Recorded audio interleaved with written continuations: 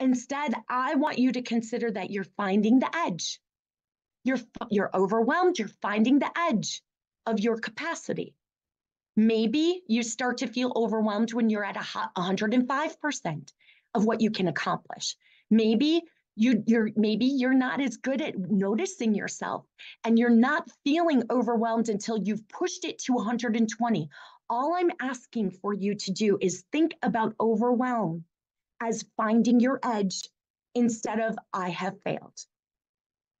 Because the reality is there is actually no failure. We're pushing and learning and coming back and regrouping.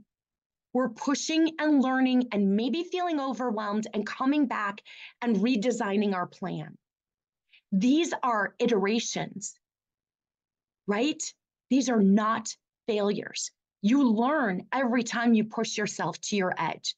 That is not failure, I would offer.